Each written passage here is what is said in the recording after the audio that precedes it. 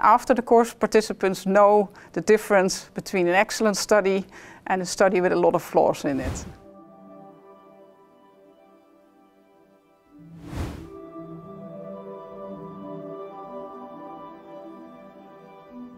Carbon footprint is an LCA study that only reports greenhouse gas emissions. The carbon footprint is calculated by rigorously examining each step in the life cycle. It can be calculated with different scopes. Scope 1. A company's own greenhouse gas emissions to produce a product. Scope 2. Emissions resulting from purchased or acquired energy, electricity, steam, heat and cooling. Scope 3. Emissions along the entire value chain, including upstream, downstream and greenhouse gas emissions originating from the product's end of life. So after this course, participants will know how to calculate the carbon footprint of a product or an entire production system.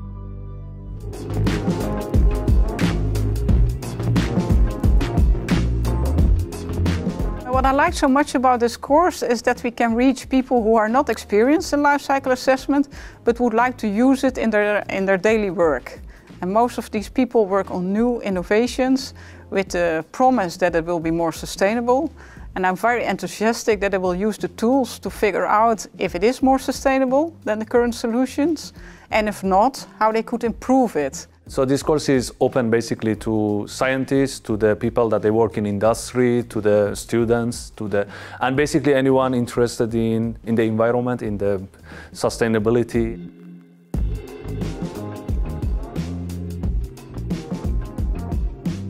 We have lectures on specific topics, so we explain the different steps of life cycle assessment. We also have guest lecturers from other universities who are an expert in one of those topics. From Maastricht University as well as prestigious universities in the world like MIT in the US or Chalmers University of Technology in Sweden. So we had international faculty and academia from top universities that contributed to this course.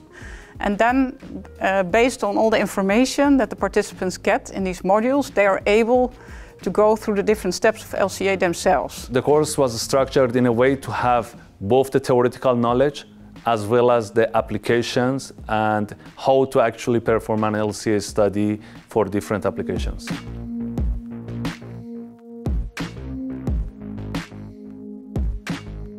Well, InSciTe came up with the idea to have this educational program next to the research program. So in the beginning I thought how we can make good links between the two.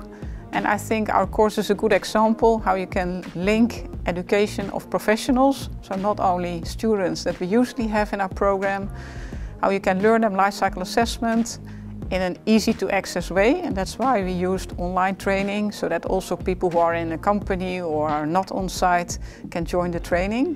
And for us it was also a nice experiment in designing online training. Now we benefit a lot from it, that we have put a lot of effort in it the past years, because now we have more and more programs that we offer online. And we appreciate the support. We had permanent support from InSciTe. The key for us was the cooperation in all the steps, from the very initial steps of how to design the course till the last step of how the certification and this. I believe that was the key, to have this cooperation in all the steps.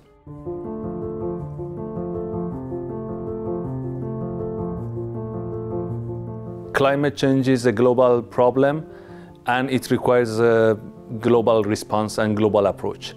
So we are very happy to see that there is a growing community from all over the world interested in sustainability. A lot of them come from different expertises, but also from different parts of the world.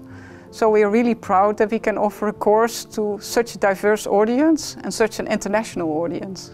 And we have already received lots of interested applicants for the next year, which is heartwarming. So I think there is a growing demand for this type of course where people get the basics of LCA.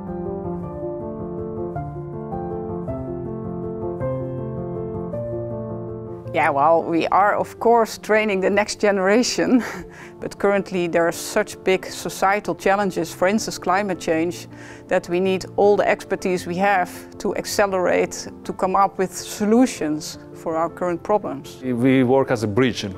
As a bridge we bring all these sectors together and all these people.